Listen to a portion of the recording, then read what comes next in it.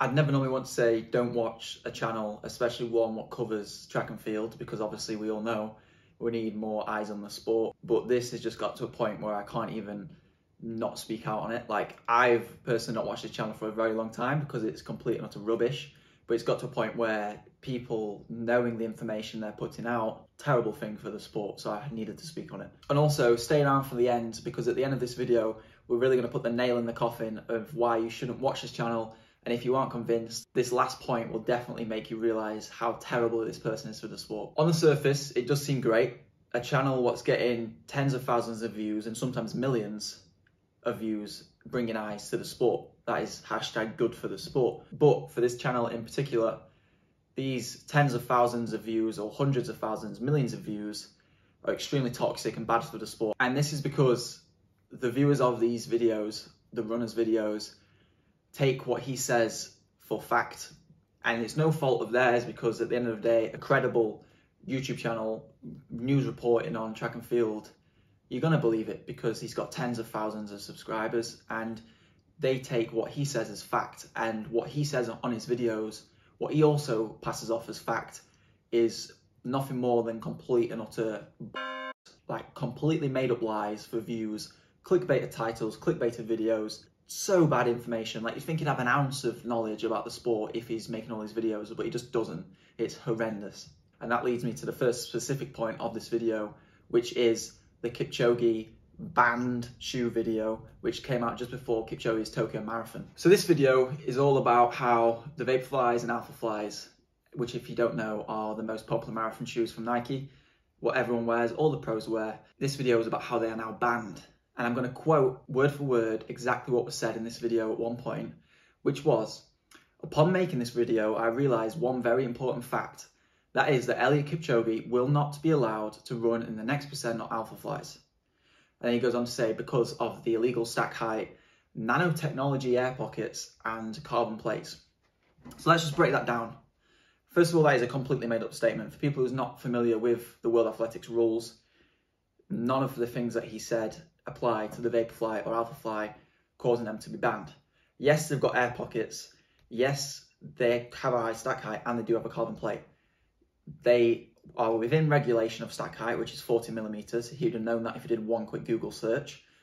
Air pockets aren't banned, and carbon plates aren't banned. And you knew that if you just did one literal Google search. And what makes it even worse is, this isn't like him assuming. He literally said in the quote, "I realised one very important fact."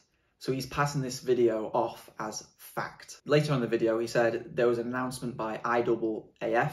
You'd think, as a credible running news reporter on the YouTube channel, he'd know that IAAF isn't a thing anymore. It's called World Athletics, and that has been a thing for years and years.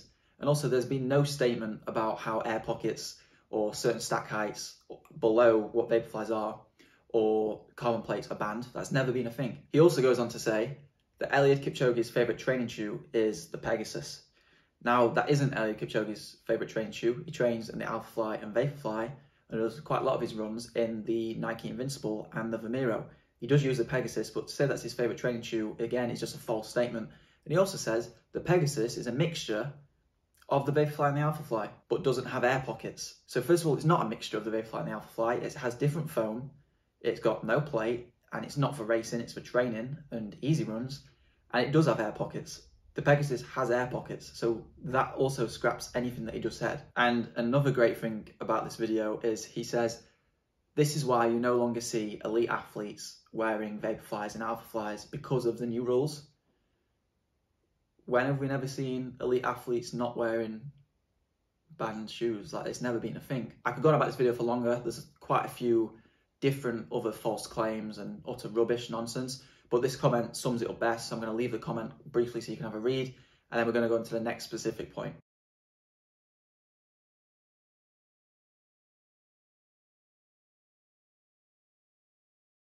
So as I was actually making this video, I was quite blessed that the runner released another high quality, complete, utter rubbish video.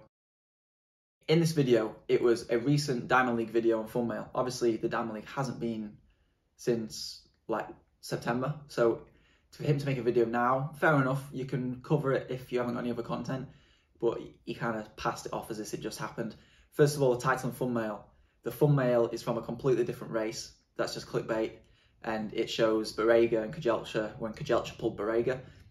Didn't happen in this race. The race he's talking about, Bekele wasn't even in it. Secondly, the first thing in this video I absolutely love is that he is quoting how the race tactics went, and quoted, "This is what you describe as perfect tactical racing. It's when you're up against someone you know who can beat you, so you act like the underdog and stay under the radar." The runner is talking about Eliud Kipchoge, who, for clearly he doesn't know this, is the 5k road world record holder and has also ran 7:26 for 3,000 meters. So he's clearly not under the radar, and he wasn't racing as an underdog. But if anyone listens to his advice, next time you go into a race, the best way to race it is thinking that everyone in the field can beat you and just race under the radar, whatever that means. What? Also in this video, he does mention how Kipchoge left Oregon Track Club, which is a completely different team to Oregon Project. And he also says Kipchoge has now joined a new track club. He hasn't. He trains by himself with his coach, who also coaches Sif and Hassan. As well as this, he says that Eliud Kipchoge does 100 miles a week and goes to bed at 8:30. And we did the thing what any credible content creator in track and field should do, and actually find out the facts before we just blatantly state them. So we messaged Kipchoge's coach to find out what time he goes to sleep and how many miles he does. And as you can see, what he said is complete and utter. This is actually what Kipchoge does.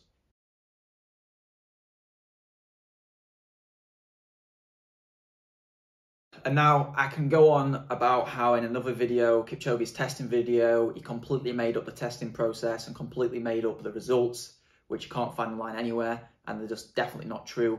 It was so many inaccuracies. Another video is a Jakob Ingebrigtsen video, and he goes on about how Jakob Ingebrigtsen does fartlek training, and he does long run sessions, and he does 90 miles a week. So it's pretty common knowledge, Jakob does around 113 miles a week, and the runner said 80 to 90. And it's also common knowledge, Jakob doesn't do long run sessions, and he doesn't do fartlek sessions. Completely made up. He also says Jakob doesn't see anyone 2 weeks before his race. Jakob literally lives with his girlfriend and doesn't isolate for 2 weeks before any race, which is one of the reasons why he probably got COVID recently. But again, it's just made up rubbish. And obviously also you can go through his channel and see all the clickbait titles and clickbait thumbnails and complete inaccuracies throughout. Like, you can watch any video and it'd be just filled with absolute rubbish. So I wanted to keep this video quite short, even though I am very passionate about this. So the final one I wanted to mention, which is by far the best, is the fact that he has different channels and he claims to be this YouTube guru. He boasts on Instagram about how he has a Jaguar because of his videos money and how much money he's making and all this stuff. And he has different channels. And so basically I commented on one of his videos saying this should be classed as copyright infringement, because under fair use, where you can use footage if you provide education or news reporting, I was saying that because it's false information, it's not actually education, so it should be copyrighted. And he took that as he clearly wasn't happy, and he went on to one of my videos, which I asked permission to use by the creator.